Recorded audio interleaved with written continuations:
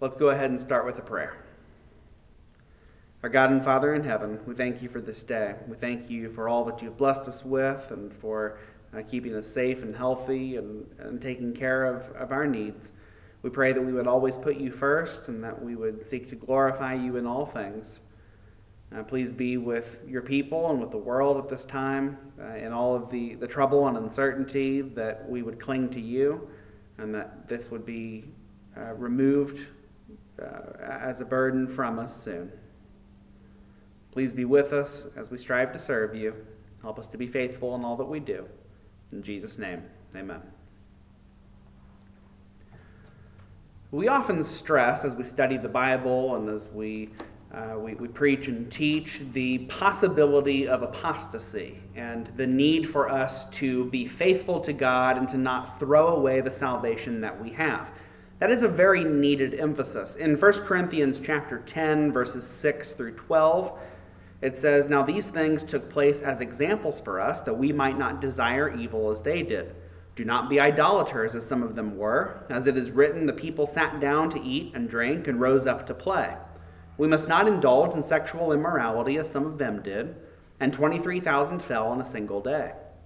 We must not put Christ to the test, as some of them did, and were destroyed by serpents, nor grumble, as some of them did, and were destroyed by the destroyer. Now these things happened to them as an example, but they were written down for our instruction, on whom the end of the ages has come. Therefore, let anyone who thinks that he stands take heed lest he fall." We have all these examples from Scripture, Old and New Testament alike, about how God's people need to remain faithful, how it is quite possible for us to take the good gift that we have from God and to throw it all away. Think about what we're talking about in our Jeremiah class, that Judah is in that situation, that they think we are God's people, we have everything that God has promised us, he's going to continue to bless us, and God is saying, no, you have rebelled against me, you have left me, you have betrayed me, I will destroy you because of it. Those things are examples for us so that we will take heed lest we fall. In Hebrews chapter 3, verses 12 and 13, "Take care, brothers, lest there be in any of you an evil, unbelieving heart, leading you to fall away from the living God. But exhort one another every day, as long as it is called today, that none of you may be hardened by the deceitfulness of sin." And that's Satan's strategy, to use sin to deceive us into thinking that everything is okay, that we can have God and sin, and there be no consequences to that. And of course, we know that's not the case. We emphasize that. We stress that we must be faithful. We must purge sin from our lives.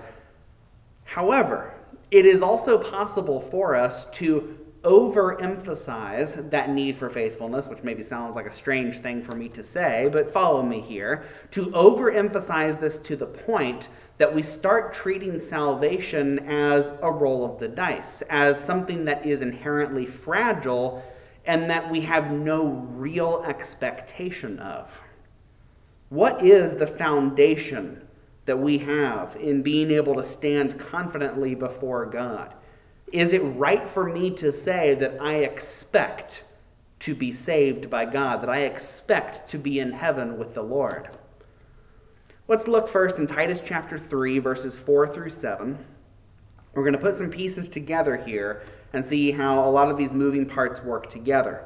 Titus chapter 3, verses 4 through 7. "But when the goodness and loving kindness of God our Savior appeared, he saved us, not because of works done by us in righteousness, but according to his own mercy, by the washing of regeneration and renewal of the Holy Spirit, whom he poured out on us richly through Jesus Christ our Savior, so that being justified by his grace, we might become heirs according to the hope of eternal life." This is the first foundation that we have to establish, the nature of God and how he looks down on us. I think there are some that think that God is looking down with skepticism or even malice and looking for an opportunity to destroy us, that he wants to see us fail, and that absolutely is not the case. God is a good and loving God. When the goodness and loving kindness of God our Savior appeared, he saved us. It is God's fervent desire that we succeed.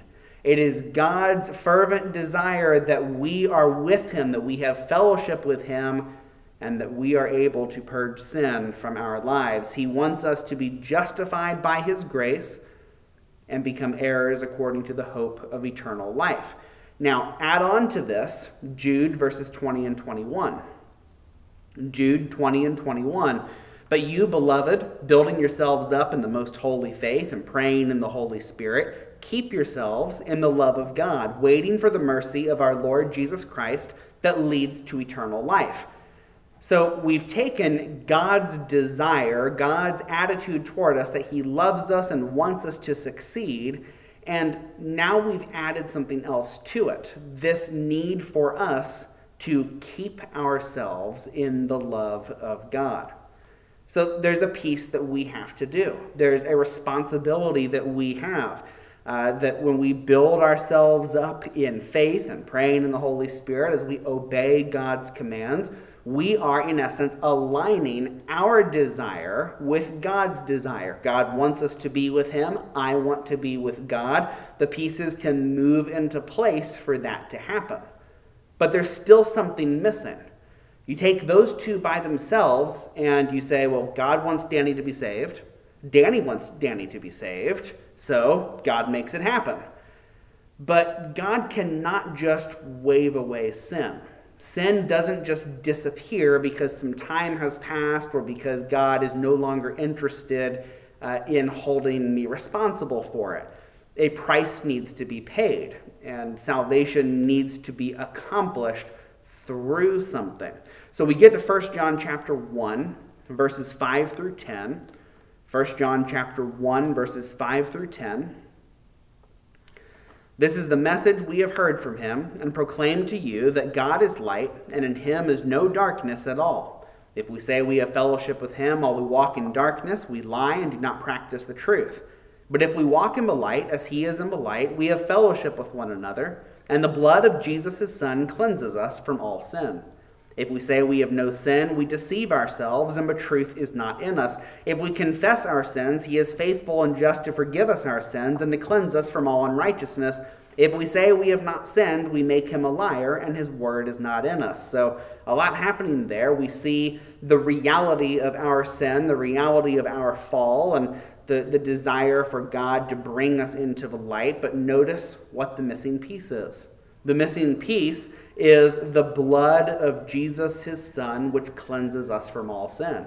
So God's desire is for me to be saved. My desire, it comes into line with that for me to be with God.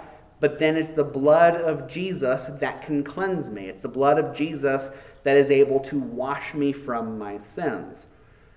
So we see it all come together.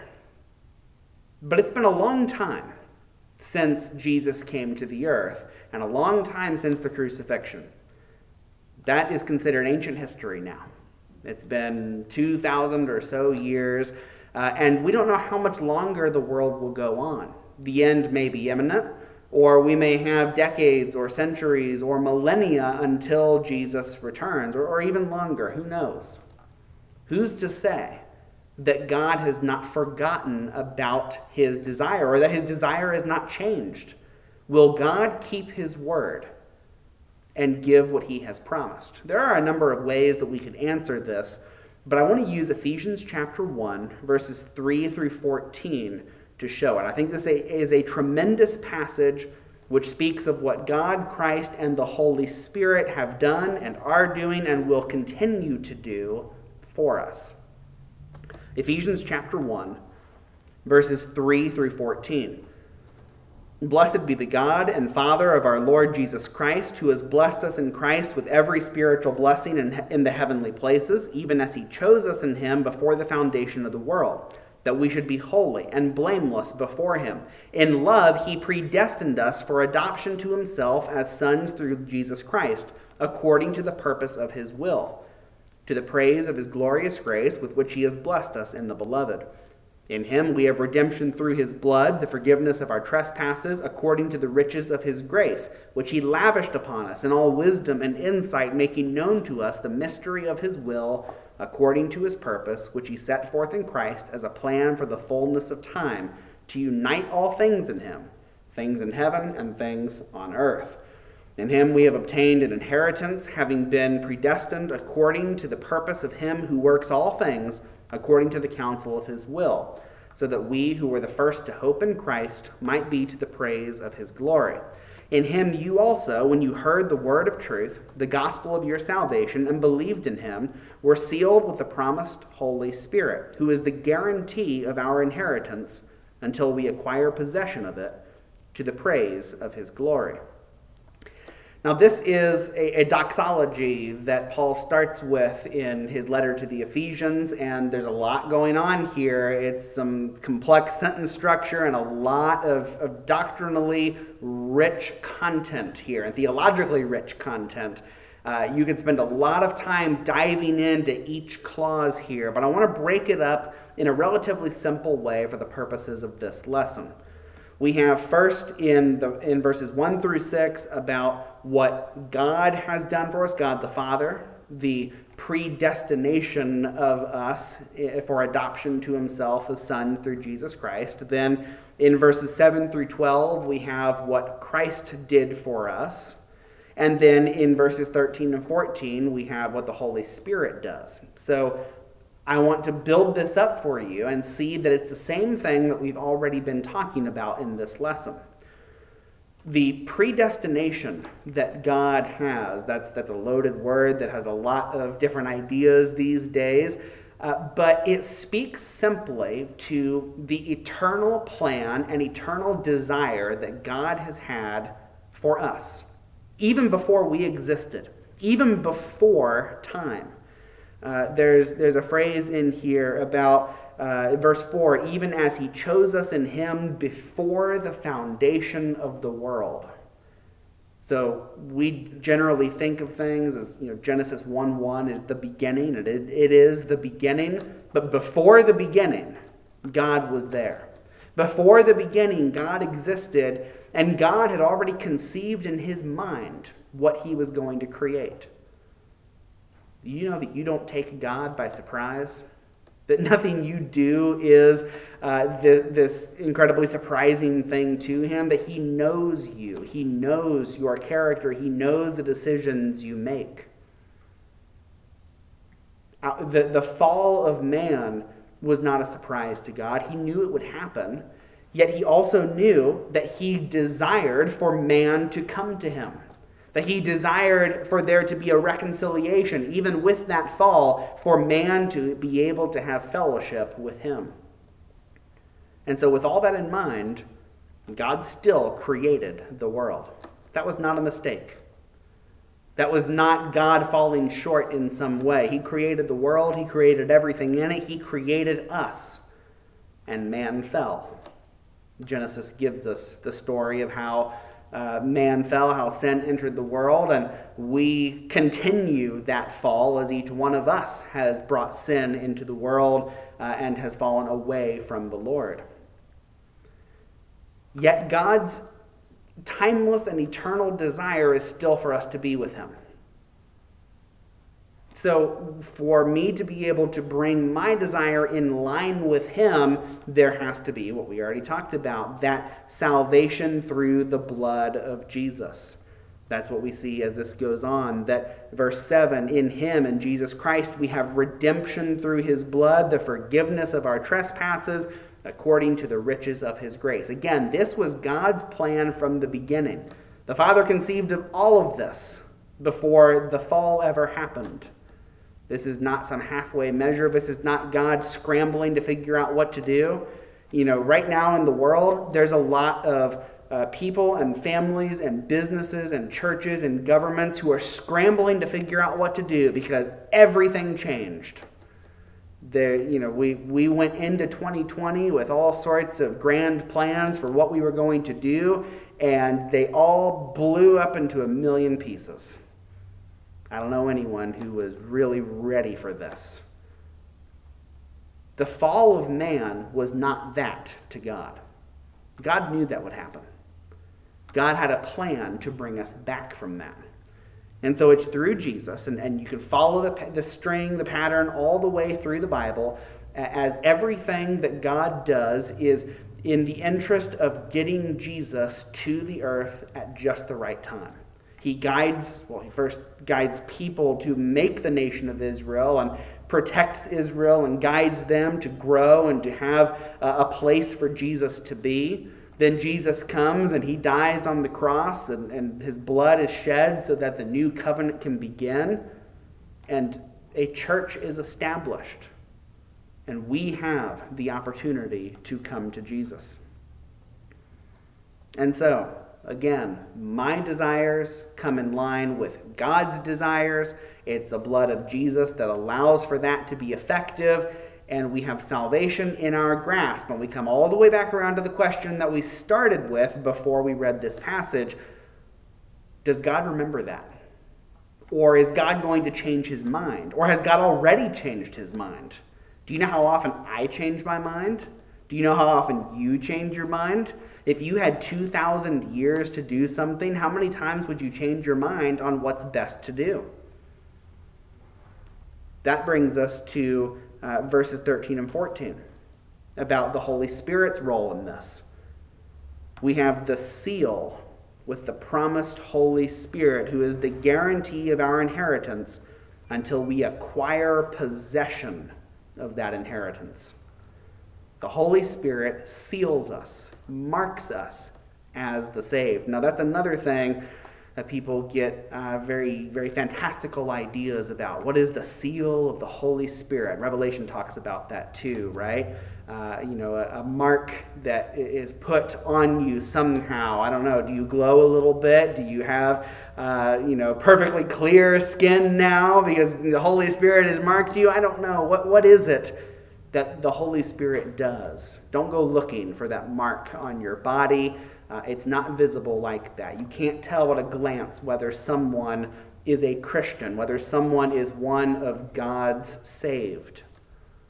Really, this is analogous to another image used in Revelation, that of the book of life. It is God's record of who are his. God is not operating on whims. God is not just throwing different plans around to see what sticks. This plan is established. His plan for our salvation is set. And when you do what God has commanded you to do, then your name is put in the book of life. The Holy Spirit marks you with the seal, the guarantee of the inheritance. You had to think about what a seal was back in those days. It was something used typically by important people, by kings, by rulers, nobles, to put on a decree or a letter, some kind of communication to show ownership and approval. So a king might write a decree and put his seal on it saying, "This is mine. I take ownership of this and responsibility for it. This is a decree from the king." When you obey God, the Holy Spirit seals you and says, "This is the guarantee that you are doing what God has commanded." And God will keep his end of the bargain. God will deliver. No matter how many years pass, no matter how long we have to wait until the judgment, God will not change his mind. God knows who you are. You have not gotten lost in the shuffle.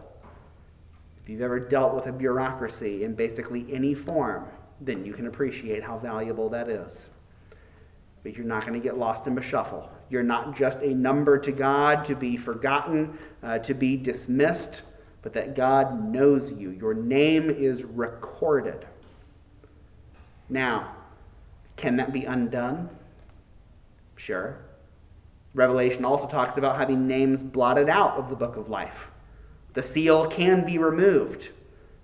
Going back to what we're talking about in Jeremiah, those people who were God's people were throwing away that fellowship that they had with God, and so they were bringing this punishment upon their own heads. We can do the same. And yes, we need to emphasize that.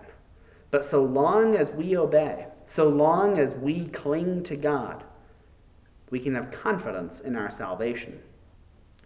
This idea is talked about in other places in Scripture. It's not just one random passage that I've found in Ephesians, and it's not just from Revelation, which is a traditionally difficult book to understand. In 2 Corinthians chapter 1, verses 21 and 22, it is God who establishes us with you in Christ and has anointed us, and who has also put his seal on us and given us his Spirit in our hearts as a guarantee. Down in chapter 5, verse 5, 2 Corinthians again, he who has prepared us for this very thing is God, who has given us the Spirit as a guarantee. Galatians 4, 6 and 7, because you are sons, God has sent the Spirit of his Son into our hearts, crying, Abba, Father. So you are no longer a slave, but a son, and if a son, then an heir through God. As one of God's children, as one of the saved, you have the Spirit as a guarantee, as a record of your obedience and God's promise. And so let us be filled with the Spirit. And I want to bring your attention back to an idea that we talked about earlier in this lesson. This idea of me bringing my desires in line with God's desires. If God desires for me to be saved, and I desire for me to be saved, well, it's good for those things to become aligned with each other. But is that all that God desires? God desires a lot of things in my life. God wants me to behave in a certain way. Remember last week we talked about how God is the designer of beautiful things, that God has a pattern for how our lives, our relationships, our social structures ought to be. And so God has this perfect plan for what I ought to do. This is about more than just salvation. This is about how I live my life. And so Galatians 5, 22 and 23 shows us what we have in the Spirit, what we have from the Spirit. More than just a guarantee, we also have a transformation, things that ought to develop in our lives. The fruit of the Spirit is love, joy, peace, patience, kindness, goodness, faithfulness, gentleness, self-control. Against such things there is no law.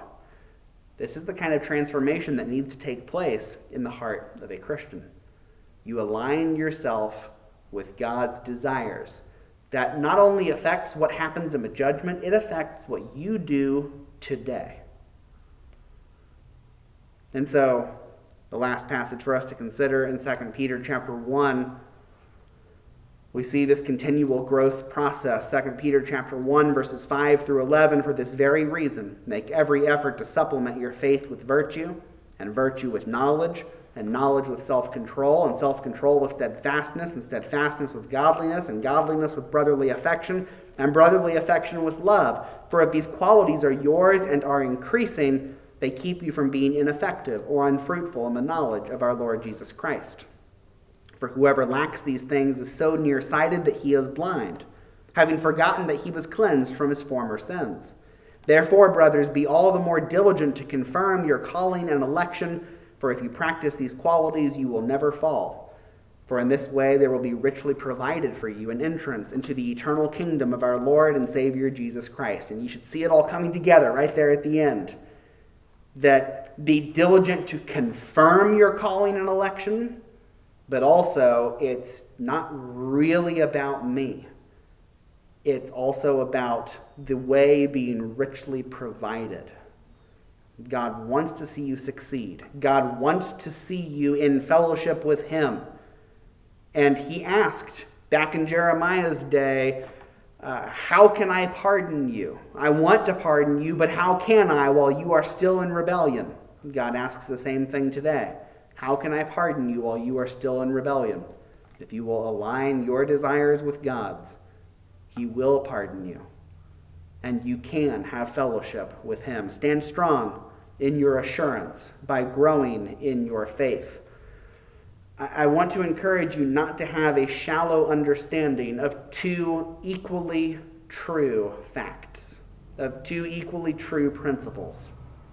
One, that our salvation is assured, that as we are obedient, that God will make good on his promise. Don't have a shallow understanding of that. Take that seriously and know that God is working to make good on his promise. But also don't have a shallow understanding on our need to be faithful, thinking that God is just going to dump salvation on me like a bucket of water, and I'll go through life having been drenched in the glory of God. It is going to take work. It is going to take me changing my desires. We put it all together. When God's desires and my desires are the same, then salvation can be relied on. Thank you for your attention. Consider these things. If you are not faithful to God, if you are not one of his children, then work out your own salvation with fear and trembling. Read the scriptures. Look at what God has to tell you. Look at how he wants you to change your life. You too can be baptized and can have your sins washed away through the blood of Jesus Christ. And you can go through that transformative process of changing your thoughts, your actions, your behaviors, your very desires. If you are a Christian, if you are in God's kingdom, take comfort in it, stand firmly in it. Your salvation is not a roll of a dice. God wants you to be saved. Stand assured. Thank you, brethren and friends. Be safe. God be with you, and Godspeed.